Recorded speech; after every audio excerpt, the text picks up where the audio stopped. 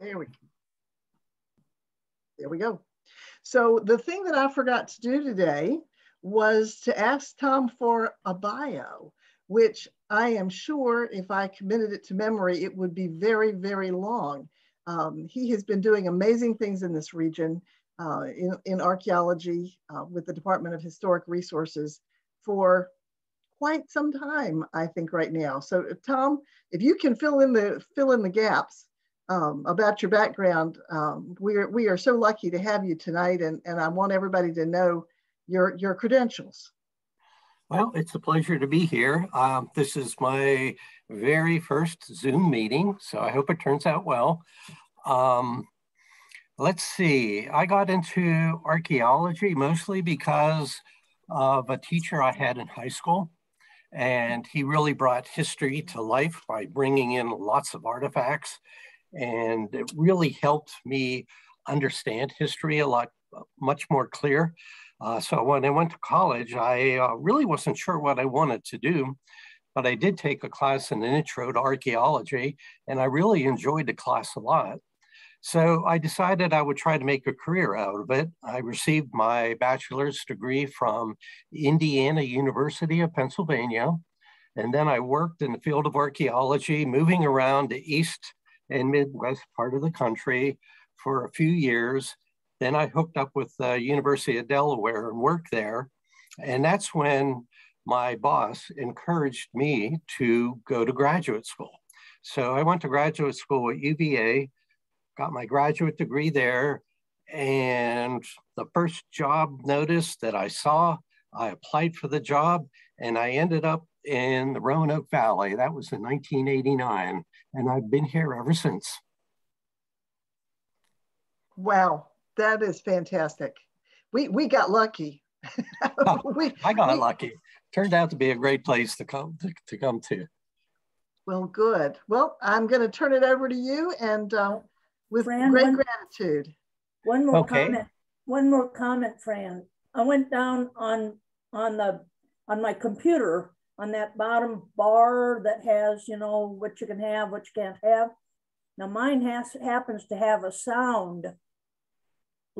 Sound.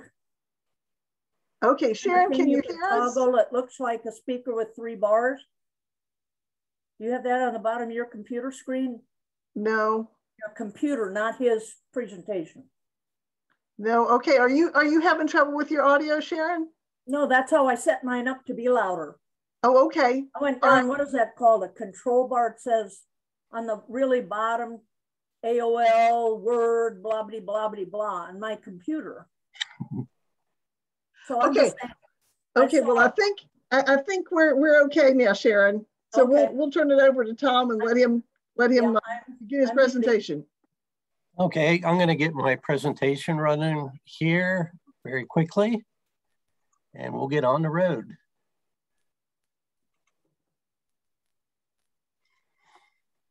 So, like I said, it's a pleasure to be here.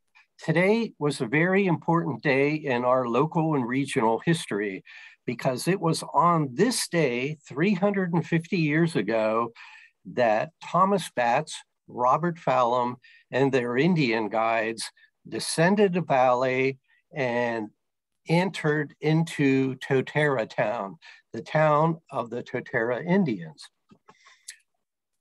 We know this because Robert Fallam kept a daily journal, and his daily journal is like the journals, the written accounts of most of the early explorers. They are both as fascinating as they are frustrating.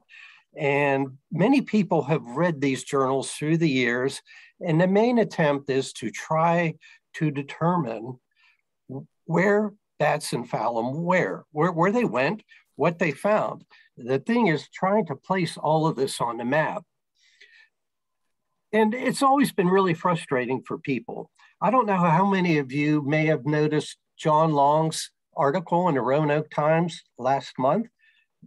It was August 19th. He wrote a column that he called Heroes or Vanguards of Savage Conquest. And in his column, he brought up remembrance of Batts and Fallam and said that you know, these are people we need to think about. We need to remember these people and their impact on our local and regional history. So I want to do the same thing tonight. I will be bringing up Bats and Fallam, but I really want to focus on some of the people Bats and Fallam encountered during their expedition, and that would be the Native Americans. So like I said, many people have read the account written by Robert Fallam, and one of the most recognized and older accepted routes of Bats and Fallam is this little black dotted route that leads from Fort Henry in the east. Fort Henry was located pretty close to present day Petersburg, Virginia. And they traveled westward to find the Western Waters. That is a quick route to the lucrative trade markets in Japan and China. So this exploration was not geared to finding out about the physical environment or the social environment. It was really to find a quick trade route. This was pure economics in action. So Bats and Fallam, they traveled westward, and we have to understand when they traveled westward, neither of these men had any idea really where they were going or what they were going to encounter. They had some intelligence from previous encounters, but really they had no idea where they were going, how they were going to get there, or really if their objective was something that existed. Were they actually going to be able to fulfill their mission of heading westward to find the Western Waters?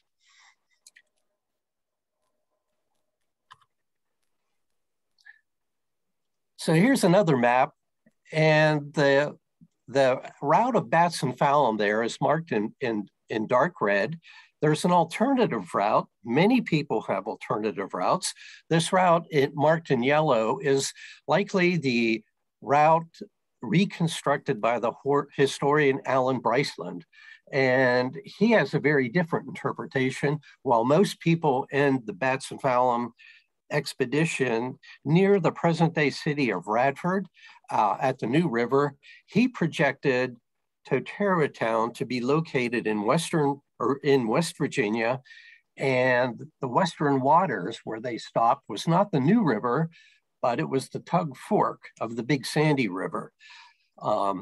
Different interpretations. Other people have made the same interpretations. Numerous people have. We're sort of lucky today because we have a good set of archaeological data that can be evaluated in the context of the Bats and Fallam journal to get a better idea. At least we have some archaeological sites that date to the 17th century, and we can try to position those on these projected routes of Bats and Fallam. So we're in a much better position now than people even 50 years ago or 25 years ago. Another interesting thing about the Bats and Fallam is that you can read their journal to look at the physical environment. They have very little description of the physical environment. That one thing that's quite noticeable is with all the rivers they encountered, those rivers were already named, presumably by fur traders. So when Bats and Fallam entered into a valley and came across Totero town, they said it was on the banks of the Roanoke River. So that's interesting. Another way of looking at this whole journal is this idea, as I mentioned before, Bats and Fallam probably didn't really know where they were going or how they were going to get there. They relied on a group of guides who were Native Americans. These guides very, very likely had a good idea where they were going, probably had traveled this route before. And so one must wonder how much control did those guides exert on the travel route of Bats and Fallam. I think if they left Fort Henry and traveled westward, if they planned it out, they probably could have arrived at a native town on each and every day where they could have rested their horses and rested their bodies had dinner, some drink, and actually met with many of the Native Americans. But that didn't really happen. Instead, during their travel westward, they only stopped at a few different Native towns. One of the things interesting about that is whenever they did stop at a Native town, the Indians were already expecting them. They knew that Bats and Fallam were en route and that they were going to be stopping. So they were prepared for them. The word traveled quickly about this. So I think the Native Americans out this way, when they encountered Bats and Fallam, they expected all of this. Whereas Bats and Fallam were really up to the advice and the guidance and the words of their guides, their Indian guides. So interesting way of looking at their travels. I'm going to use quite a bit of Bats and Fallam's description, and I hope that the text is not too much. I'll just try to sort of give you a summary of some of the statements. But when I do this presentation, what I would like to really do is first introduce you to one site in Salem that I believe is Totero town. I've never been shy in saying that. And I really believe that the site in Salem, located at the James Moyer Sports Complex, is our best available evidence for Totero town. The interesting thing about the Roanoke Valley is that we have a group of archaeological sites that have been investigated that date to the 1700s. These stretch from the eastern part of the city of Roanoke, where the 13th Street Bridge crosses the Roanoke River, all the way into Salem and almost to West Salem, pretty close to where Mill Creek Lane crosses the Roanoke River. These sites have been investigated. They have trade goods. We have radiocarbon dates that put them in, that date these sites into the 17th century. And the Graham White site, that site takes its name from its previous landowner, the Graham White Foundry.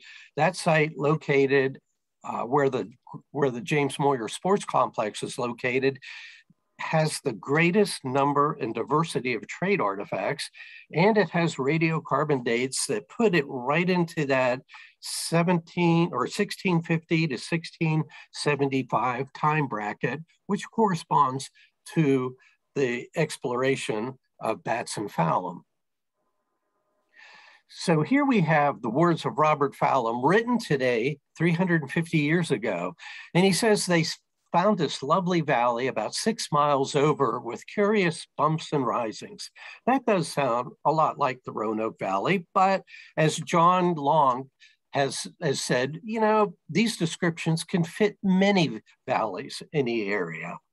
A bump is a little round hill, sort of like Round Hill in the Roanoke Valley, north of the city of Roanoke. Risings are bold springs emanating from the ground.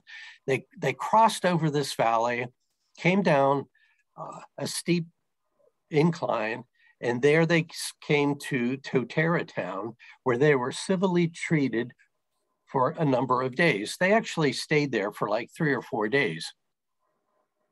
So these were the first Euro-American colonists to visit Totero town.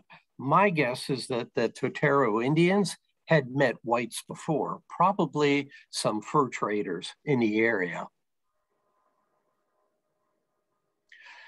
So here's some pictures from the archaeological site. And this archaeologist is excavating what we call a subsurface feature. Basically, these were pits that were dug in the ground by the Native Americans and then filled in with a lot of materials, usually a lot of organic material. Therefore, the fill of the dirt has this dark, humic look to it.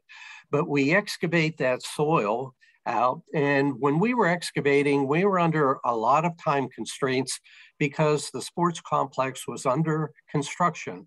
So we excavated soil, removed it from the site, and then processed the soil at a later time and at another place. All the work was fully documented, and the excavators probably spent not as much time excavating as they did documenting, but they did spend a lot of time documenting, not only with scale drawings, but their written words of what they encountered during the excavation. That information becomes just as important as the artifacts itself for interpreting the site. But right away, we found a lot of artifacts that were typical of the traditional material culture of the Native Americans out this way. Here we see some smoking pipes for tobacco. We see a lot of pottery. We see one archaeologist excavating a large piece of a broken pot. In the lower right-hand corner is a reconstructed jar or small pottery vessel. Gives you a good idea of the shape and look of these materials. But we also found a lot of other materials that were interesting. In the upper left are Marginella shell beads. These are Marginella shells that come from the Atlantic Ocean. And Marginella have a natural range that extends from about Virginia Beach all the way down through South Florida. These shells were collected and then they were rubbed up against a rock until the upper end of the whorl opened up, and then they were used to string onto clothing, and they were often used in mortuary context, and they were strung onto burial shrouds. So these materials are very indicative of the trade connections between Native Americans from the coastline all the way to the inland. So these materials were collected along the coast, processed, and then traded inward to other groups. And in the lower left-hand side, we have small beads made of both shell, marine shell, and bone. And these were also involved in the trade system.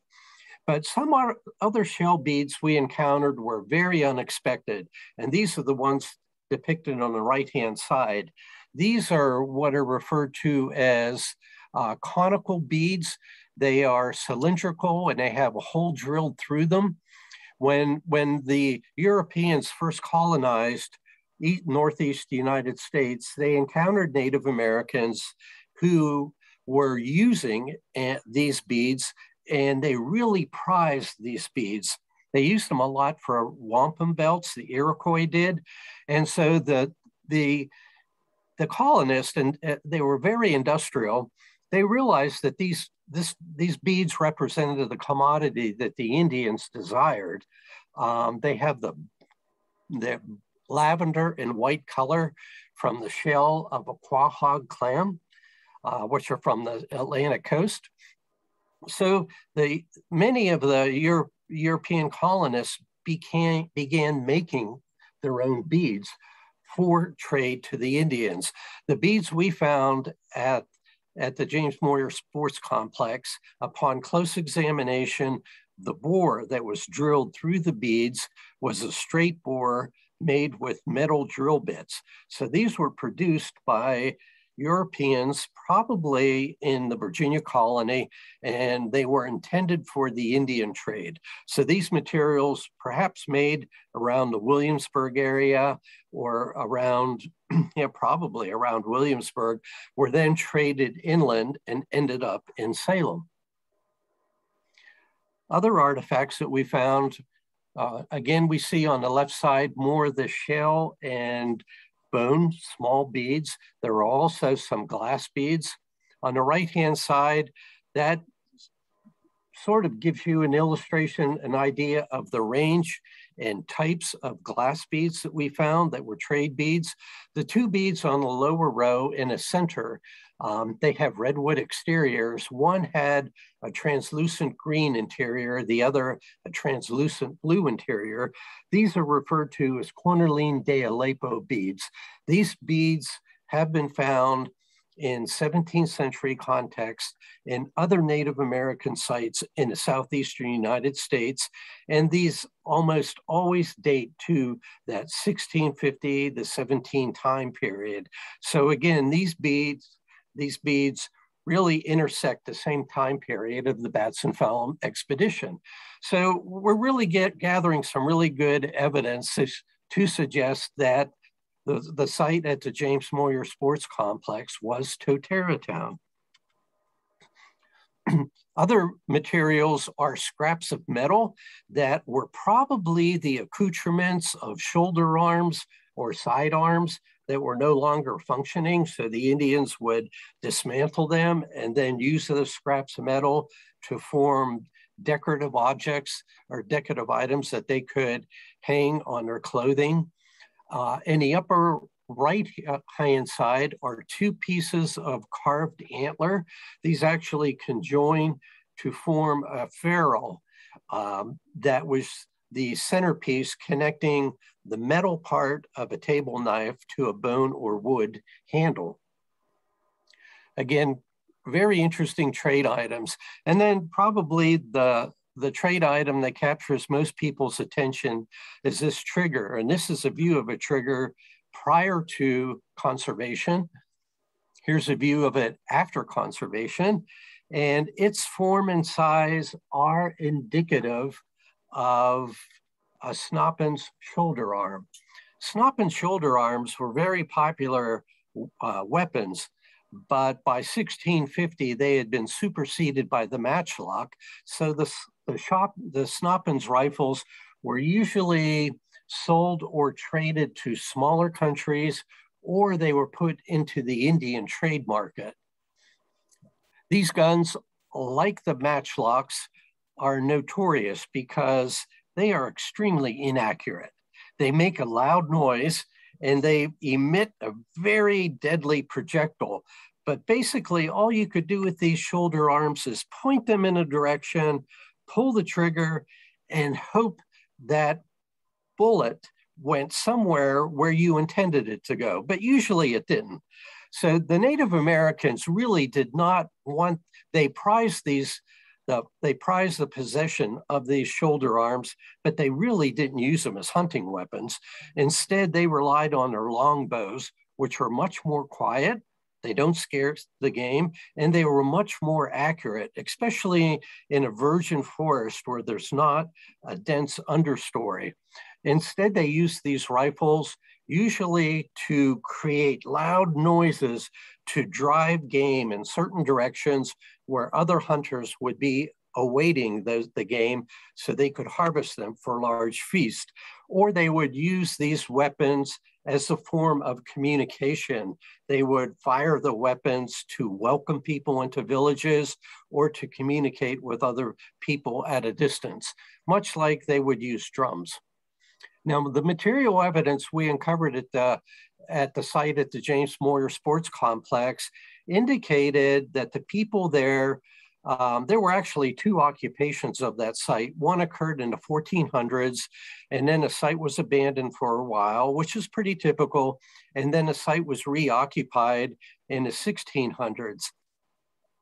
But the material culture suggests that the people living in that village were in contact with Europeans, maybe bats and Fallam, probably bats and Fallam, and probably also other fur traders. But the Native Americans still were practicing a very traditional lifestyle, indicating at this early time period, 1650 to 1675, their traditional life ways had not really changed much, but things were going to change quite rapidly. Goodness. Tom, I would just like to point out while you have the trigger up, that trigger is on display at the Salem Museum, as are a number of these other artifacts that I expect you provided for us, but would invite people to come see. Yeah, what happens is the artifacts really belong to whoever owns the property. So the artifacts fell into the possession of the owners of the property, which was the city of Salem. And then we curated the artifacts and processed the artifacts and curated them, held onto them for a number of years until the Salem Historical Society made a request to the city of Salem for transfer of the artifacts. And the city granted that transfer. So the artifacts were then moved from the office of the Department of Historic Resources here, which, well, at the time we were in Roanoke, and that was transferred to your museum in Salem. Many, many thanks. Yeah, well, say thanks to the city of Salem. I'm just glad all of the artifacts stayed in the city of Salem and didn't go someplace else. So to look at things, we have to sort of look at some of the other expeditions that occurred here. Batts and Fallam were not the first, but they were the first to enter into the western part of the state. At unknown times, a number of fur traders were commissioned to enter into the inland part of Virginia to trade with Native Americans and to start making contact with Native Americans in order to collect furs that would then be traded into the skin market in Europe. There was a great demand for animal skins that would be converted into fashionable clothing. So very wealthy people were commissioning fur traders to go inland, make some contact with Native Americans, and establish a trading relationship. These fur traders brought back some information on groups of Native Americans and towns and things like that, but not really a lot. The first documented exploration was in 1650. That was Edward Bland. That was followed by two short explorations by John Lederer. Those were back to back. Then Batts and Fallam and Thomas Woods was in there. Needham and Arthur really left Fort Henry or Petersburg, Virginia, and went southward. Never really came close to this area. One of the best written accounts of early exploration into Central Virginia and our region and into North Carolina was written by John Lawson. And that's based on his 1700 explorations. It's a very detailed and lengthy account, so it provides a lot of great information, but it was written in 1700. It's interesting to read John Lawson's account and see what happened to the Batts and Fallam between 1671 and 1700, just a period of 29 years. A tremendous amount did occur. When we want to study the Native Americans in this area, it's really, really frustrating because our early maps are like these ones. The one on the left, you look at Western Virginia and it says the Tuscaroras were living here. The one on the right-hand side suggests that our region was part of the Iroquois territory. Both of these are extremely inaccurate, and the map makers had the available information at hand, but they chose not to use it. Why they were producing these maps, I don't know, but this is the type of material that caused a lot of confusion for many, many decades. I remember when I was a young student of archaeology, I saved my money and I was so excited to purchase the volume 15 of the Smithsonian Institution's Handbook of Native Americans, and it was for the Northeast. And I opened it up and I saw this map you see on the left-hand side, and I was so disappointed that here in Virginia, most of the map is completely unlabeled. A small part near the border of West Virginia and Kentucky just says poorly known tribes of the interior. That was really disappointing. By the time volume 14 came out in 2004, things were better, but not too much better. I like the fact that it does say Totero and neighboring groups, and it shows the territory extending into West Virginia, but that territory is really much too small. And neighboring groups, well, we knew who those groups were, so why not list them? In North Carolina, it says Catawba and neighboring groups, where that was actually many of the Siouan-speaking groups who were very closely related to the Indians in our region. So I was really disappointed in things like that. This is a more modern abstract map, but I like it because for our area, it's much more accurate. That area in the light brown color is fairly accurate. It could be expanded. It should be expanded, but here it does contain the names of many of the tribal groups. There were probably other tribal groups whose names have escaped history, but it does have the Manahoic, the Monacan, the Occaneechi, Saponi, and Tutelo, and in parentheses under that, Totero. I would extend that Totero territory northwest into West Virginia. And I could probably put together another presentation to critically evaluate that lavender area listed as shifting tribal groups. That's not really right. And the area in green listed as Cherokee is a bit misleading, but I like the area marked in brown with our area. So some of this information is getting better through time. Now, I want to trace the history of the Totero people from the first encounter with the European explorers, that's Batts and Fallam, 1671, and we'll carry that history up to the late 1800s. It's not a very detailed history because much of what happened to these people, much of their history was never documented. But it is interesting to see what happened to these people right after 1671.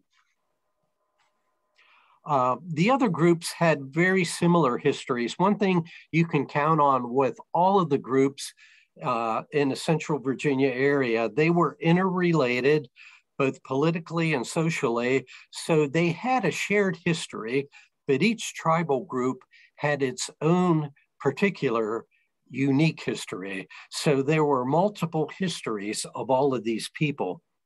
So to get on to the Totero history, early on, 1671, the Totero, in our best reconstruction of their territory, they occupied lands in the Roanoke Valley westward to the New River Valley.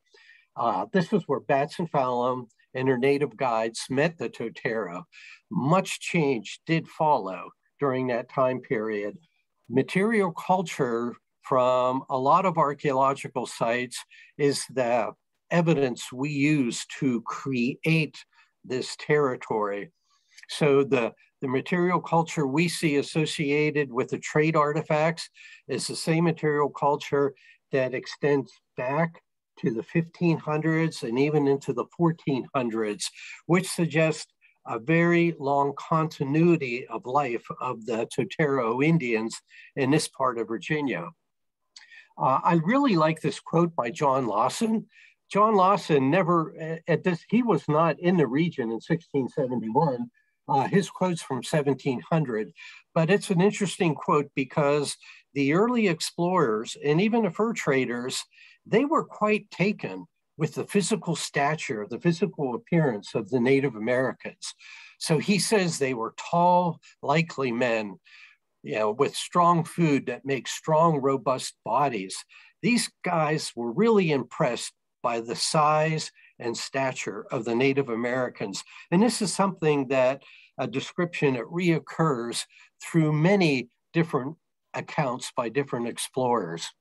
So here we are in 1671, and we have to sort of get ready for some changes.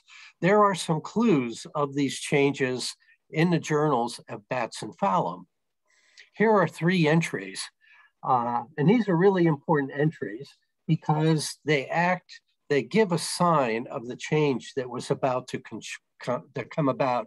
On September 6th, as the exploration was moving westward, Mr. Thomas Woods, who I've not mentioned before, he was one of the 3 leaders of the expedition. He became seriously ill, and so was the horse that he was riding, so ill that he could no longer go on his way. They were at the village of the Hanasaskis, and so Thomas Wood and his ill horse both stayed at the village hoping to recuperate.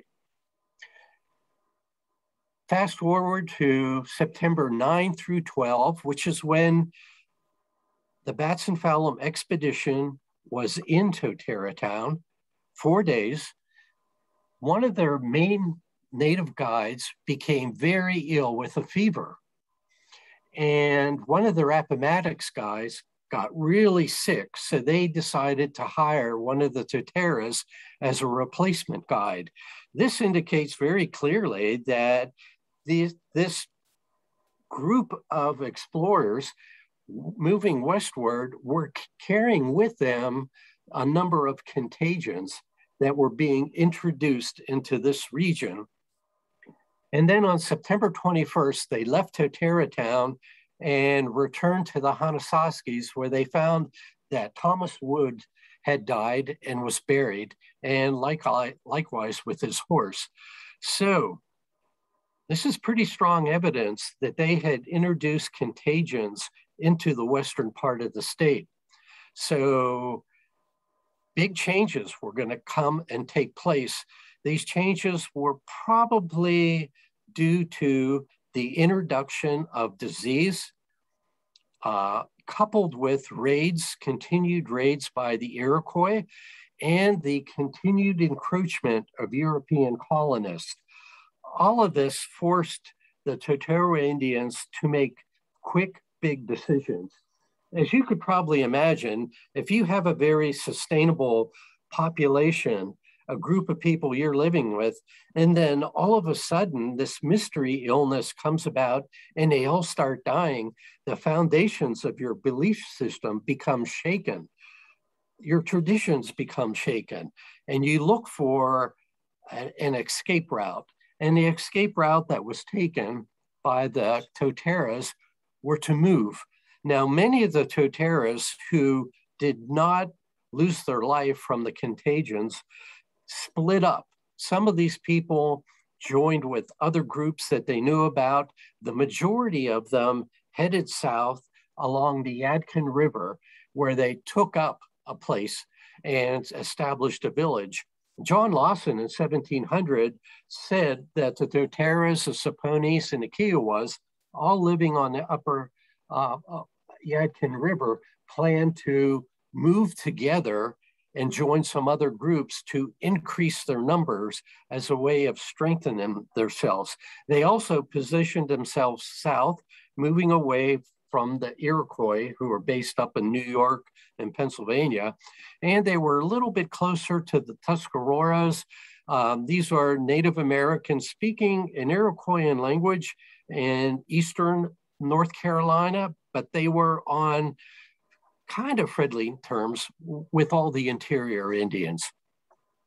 So this is a big change. In 29 years from the time Batson Fallam entered into the Roanoke Valley until 1700, the Totero lost a lot of members of their group.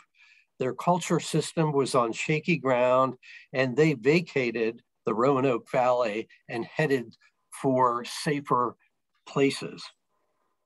These changes were going to continue throughout the 1700s. And the changes really were like this. So in 1700s, the Totero and were joined with other native groups in North Carolina, but then they began to form a stronger relationship with the Iroquois. This is right during the American Revolution. So there were a lot of changing allegiances because of the American Revolution. So the Totero and their allies began moving northward. They went up to central Pennsylvania, the Susquehanna River Valley, stayed there in about the 1750s for a while, and then eventually decided to head northward, where they joined the Iroquois nation in the 6 groups of Iroquois in New York, excuse me. And there the Totero and their friends established a very close relationship with the Cayuga Indians. This is interesting because the Cayuga were one of the enemies that used to come down and raid the Toteros. So the Cayuga accept the Totero and their friends, and they can establish their own town immediately south of the Cayuga town. And there the Indians lived in some harmony during the Revolution until 1779, when the Cayuga town became one of 40 Iroquois towns that was attacked and destroyed by Colonel Dearborn's American forces.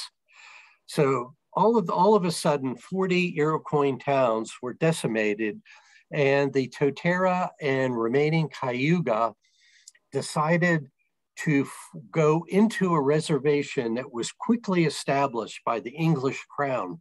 And they were led by Joseph Brant. His portrait is on the left-hand side of the screen. He was a very powerful and influential Mohawk leader. He was a military leader, political leader, and social leader. And he was instrumental in the formation of the Six Nations of the Grand River Reservation in Canada. So this is where the Totero people entered. At that time, there were just under 2,000 Iroquois people. The Iroquois consist of a league of a group of native tribes, and they are under a form of a confederacy or alliance, which they called the Haudenosaunee. So they referred to themselves as the six Haudenosaunee nations. So they were the Mohawk, the Onondaga, Cayuga, Oneida, Seneca, and Tuscarora, all names that we are fairly familiar with. Plus, they were joined by about 400 Nanacoke, Totero, and some other people, maybe Cherokee and Creek members. So they were all on this reservation in 1784. Now, this is a picture of 6 of the Iroquois chiefs. Picture was taken September 14th, 1871. So this picture would have been taken 150 years ago next Tuesday. And it shows these six chiefs displaying and explaining their wampum belts. And I show you this picture because it was taken by a man named Horatio Hell. Horatio Hell lived in New York at one time, and he is best known for his study of the Iroquois language. In about the 1660s or early 1670s, he moved from New York into Canada on some family business. But when he was in Canada, he was really taken by the Six Rivers Cayuga, or the Six Rivers, the Six Nations Grand River Reservation. There's where he saw the Iroquois again, and he went in there and began spending time with them. He also said that by the 1650s, the Totero Nation had really ceased to exist. So that's the Totero Nation. And he said that a contagion of 1832 and 1848 swept through the reservation, and the populations just plummeted. Horatio Hell is an important figure, and we're going to talk about him a little bit more. He's on the left here, and on the right is Noconha. And these two formed a relationship together. Horatio Hell had a great interest in Iroquois. As I said before, he studied their language. He was pretty much a linguist at that time. But he went on to the reservation, and he encountered a group of people he was not familiar with. And Noconha was the last full-blood Totera to live on this planet. So he met Horatio Hell when he was 106 years old. This was in 1870. And they collaborated together. They developed the friendship. And Noconha would provide words and sentence fragments. For most of his life, he was born and raised as a Totero, but for a good part of his life, he lived with a Cayuga, and he married a Cayuga woman. He lived in a Cayuga household, and he spoke the Cayuga language. But even at his elderly age, he remembered much of his native tongue, which he communicated to Horatio Hell. And Horatio Hell was just fascinated with all this, and he really liked his close relationship with Nakona. It was indeed wonderful that these two people met. So Horatio Hell collected his information, and this was in the fall of 1870. And during the winter months, he analyzed the linguistic information he had, and then he had plans to return. But in the following February, Nakona had passed away. Nonetheless, Horatio Hell, a little bit dismayed to lose his friend and his main informant, went back to the reservation and met with some other Totero who were half-bloods. They were, part Totero, part Cayuga. They were basically assimilated into Cayuga society, but they remembered bits and pieces of their ancestry that were conveyed to them by their elders, and they provided that information to Horatio Hell. It wasn't much, but Horatio Hell took the information he could, and he wrote a long essay called The Totero Tribe and Language that was introduced to the American Philosophical Society and published in 1883.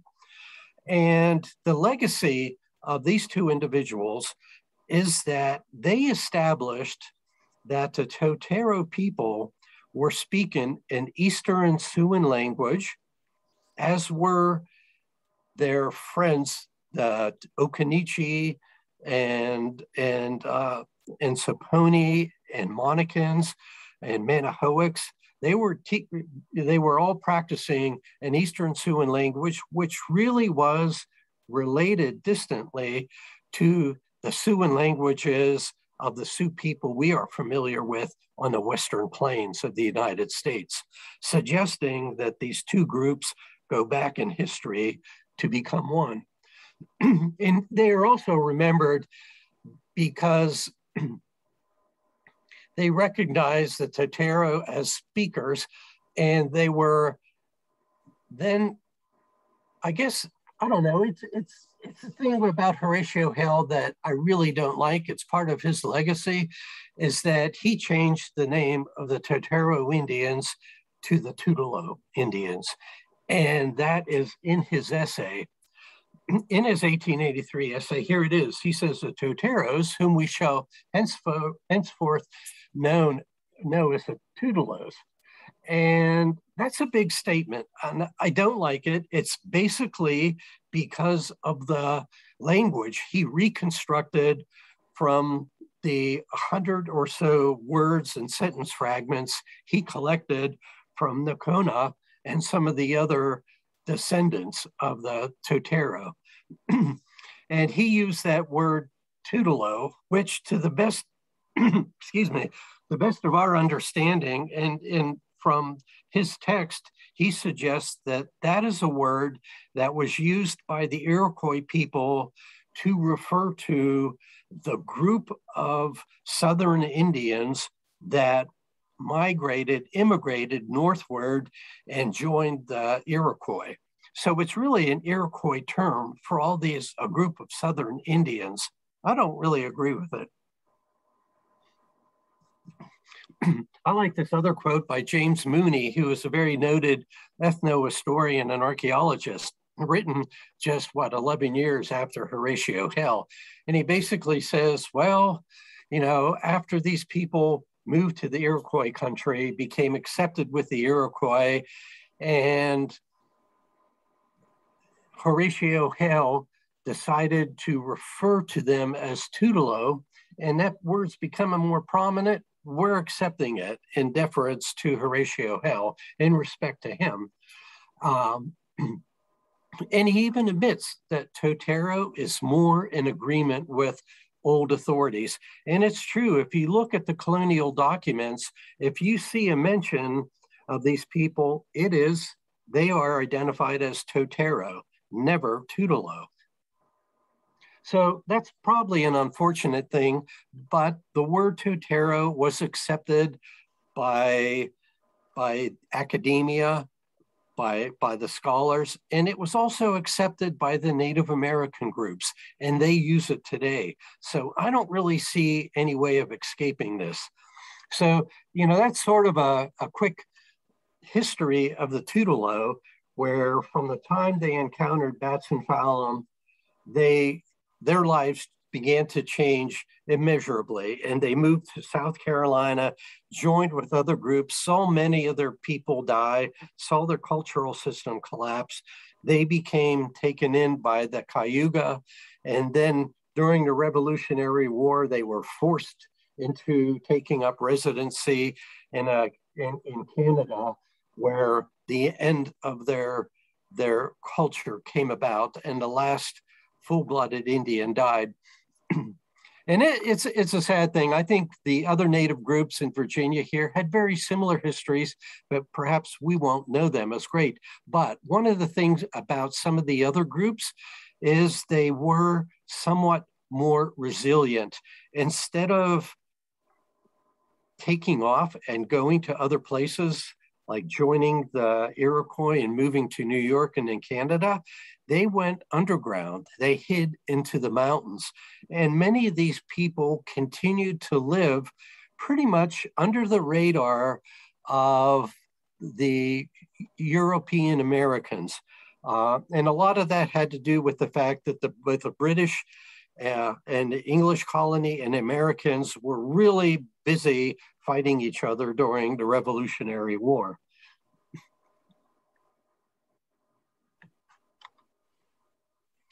So today, of all of the Native groups we find today, there are some people who still exist as organized, very viable cultural groups.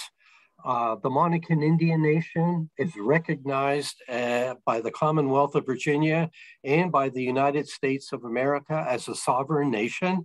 They are based in Amherst County, which is their ancestral territory.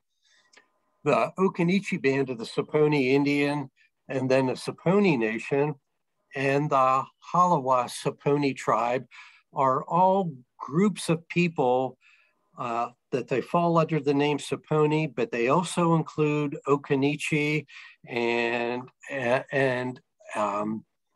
some of the other groups such as Charwa and Eno. And these groups are headquartered right at the Virginia state border, but in North Carolina.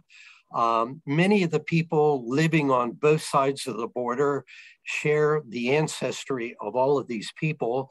They are the ancestors of the group of Native Americans who lived in central Virginia and into the Blue Ridge of Virginia in the 1700s. They were all interconnected politically and socially, perhaps in a form of confederacy. These people were intermarried and they relied upon each other, and they had a lot of shared histories. So these people today are still around, and the Monacan are the northernmost star here.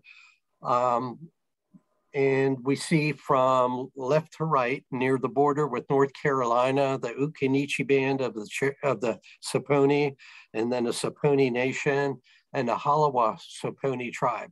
That word Halawa is a created word. It's taken from the two counties in North Carolina where most of the tribal members live.